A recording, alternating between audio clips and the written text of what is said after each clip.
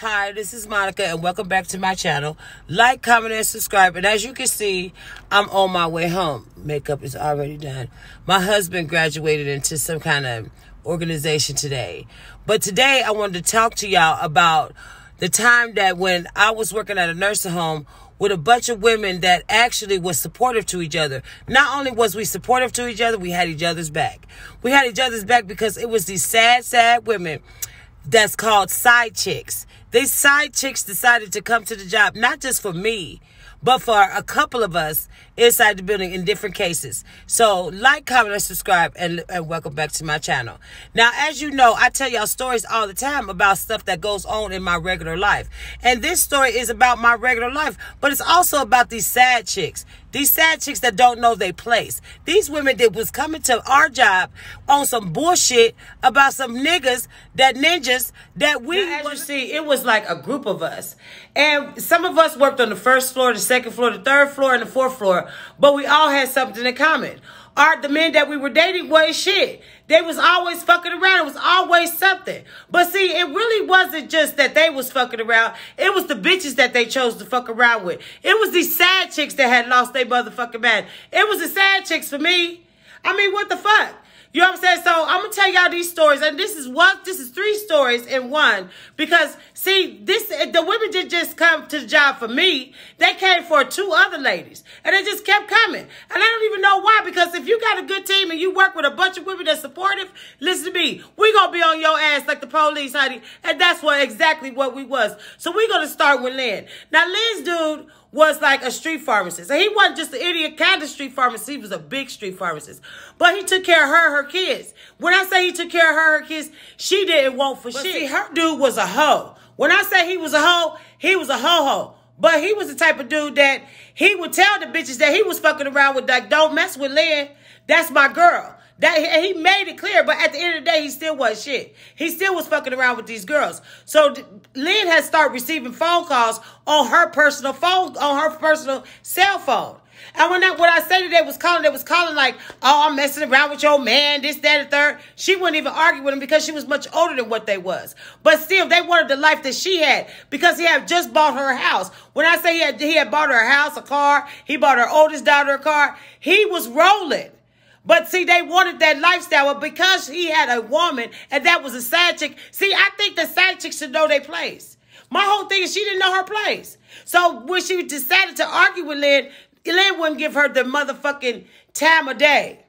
So she decided one day she was going to get a gang of her friends. So because she wouldn't give them no argument, they decided that they was going to get 4 girls was going to come up to her job.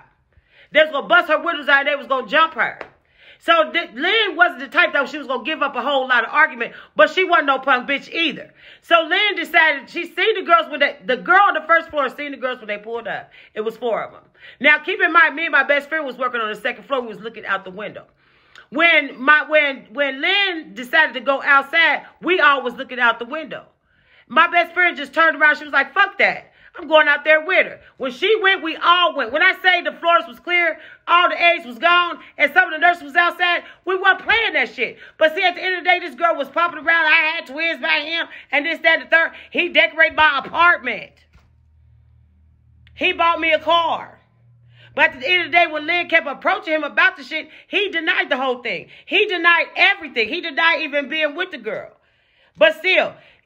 So when Lynn decided that she had enough, we went outside. When we were outside, the girl was still popping her shit, but she wasn't popping it like she was. At the end of the day, she seen us all coming outside because we wasn't going to let her get jumped. So at the end of the day, we not only did we follow her home that day, we went to the bitch house because at the end of the day, we not doing that. Because they was coming past this girl's house, they was actually being aggravated. See, my thing with sad chicks is, if you got a sad chick, she should have rules. If you're going to do all that, make rules for that bitch. The same way you don't want nobody going through your phone and stuff like this. She didn't want them bitches on her motherfucking phone. But he had them on her phone anyway. He sure did. He had them on her phone anyway. And they was doing what the fuck they want to. And he didn't do nothing to stop it. Matter of fact, he didn't do nothing to stop it. And his sisters then was taking up for the bitch. Yeah, his sisters then was taking up for the bitch. No matter how Lynn took care of his mama and his sisters them, they still turned to her for this sad chick. So at the end of the day, of course, when when she left him alone, he started messing with the sad chick in public now. Now she thinking she winning. But see, after he started swinging on her the same way he was swinging on Lynn, she didn't like that shit. She didn't like that shit at all. But see, when the tables turned on her, the same thing he was doing to Lynn, he turned around and was doing to her too. See, because karma don't have no filter. Karma starts on the 12 and it ends on the number 12. So that bitch got what she deserved. So at the end of the day, Lynn moved on with her life and she got her a better man. But why should she had to defend herself at her job? You mean to tell me they didn't have enough respect for her to not even come to her job? Yeah, this was the story of Lynn. Even though Lynn made it out of that relationship, still, at the end of the day, they still should have came. But still, the staff backed her. When I say we backed her, we backed her. And from that point on, we was close. We wasn't just close, we was coming. If somebody, one of us called, we was there. But at the end of the day, a couple of days ago, I told you about my best friend. And I'm going to tell her story last because her story was actually, it wasn't funny, but the way that we handled it at the job, it was funny. Now, but I'm going to tell y'all about me. Now, keep in mind, y'all know I was messing with the narcissist. Y'all know what he was doing. But see, when the women was calling my phone, on time, they would call my phone every morning at 9 o'clock. And not only would they call my phone at 9 o'clock, they'll be like, oh, he on his way to get some clothes. Make sure you wash his clothes and this, that, and the third. Now, keep in mind, I knew I was breaking up with him because I was secretly seeing Edie, my husband. But at the end of the day, these bitches still was playing on my phone. They was playing on my phone to the point everybody in the facility had took my phone, and then when the bitches would answer it, they would get into it with the bitches. So one day, the bitch decided that she was going to come to my job, her and her mother, and they was going to jump me because she was on baby number 2. Now, keep in mind, I told y'all in the story before that even though she had claimed that my narcissist was messing with, they were so petty. They were so petty that they would call me and compare spaghetti. Like, all you can do, you sitting at home while I'm at work, and you calling my job, and to compare spaghetti, oh, he likes my spaghetti better than yours, or I'm doing this better than what you doing. I'm sucking his better than what you doing. At the end of the day, my whole thing was this: if that's what you want to do, do that. But I'm at work making money, but these bitches was still playing on my phone. See, my narcissist was stupid. My narcissist was a narcissist for real. He was taking up for them bitches, and he was living in my motherfucking house. But see, I blame myself for that. I blame myself because I could have prevented that. I could have stopped him. I could have made it so that he didn't get away with hurting my feelings anymore. But at the end of the day, I thought I loved him. I thought that this was the one. But he wasn't. But at the end of the day, when I would bring it up to him, and he would tell me stuff like, oh, no, Monica, I want to mess with her, this, that, and third. The bitches get so petty about the narcissist that they was taking pictures of him sleep with no clothes on at their house, sending it to me, and I would send it to him. But see, he was so stupid that he didn't even realize that I was leaving him. He didn't realize that I was getting into a whole nother relationship. When he realized that I was in a whole nother relationship, his friends came to him and made him out of the joke on the block. Your bitch got took by another bitch, is what they was telling him. So his pride was more hurt than anything. But even after I left him, even though I left him alone, these bitches was still calling my phone. But see, they was calling my phone and saying stuff like, oh, you a dyke, you this, that, and third, you a lesbian, what you scooting about, or whatever the fuck. You still stuck with the dumb motherfucker, ain't got no job. Bitch, how about that? You know what I'm saying? But at the end of the day, this is how we went through this stuff with the narcissist. Now, keep in mind, even though I left him alone, still, it was still embarrassing for all of us when these bitches would come up to this same. To me, sad chicks don't know their place. Not only do they not know their place, they want to make themselves known. They want to dress like your man. They want to be like your man. They want to do everything. See, my thing about a sad chick is just what it is as a sad chick. I don't get it. I don't get it with them. I keep getting phone calls. That's the reason why this one is all broke up, but I don't give a damn. But I'm still going to put it in there. I don't give a shit. Okay? But at the end of the day, these sad chicks was like ridiculous. They were so ridiculous that this particular day, it was a girl that worked in the building with us. And her cousin was messing around with my best friend's baby daddy. And she knew this the whole time, but she didn't say anything to my best friend because we all worked together. But everything she heard my best friend talking about, she would tell her motherfucking cousin. But when we figured out that she was cousins with the bitch, this is what happened. Me and my best friend and the same crew was at work. Now, we was at work working and we was laughing and stuff like this. All of a sudden, the girl on the first floor called upstairs and she said, it's some girls told my best friend and some girls looking in your car.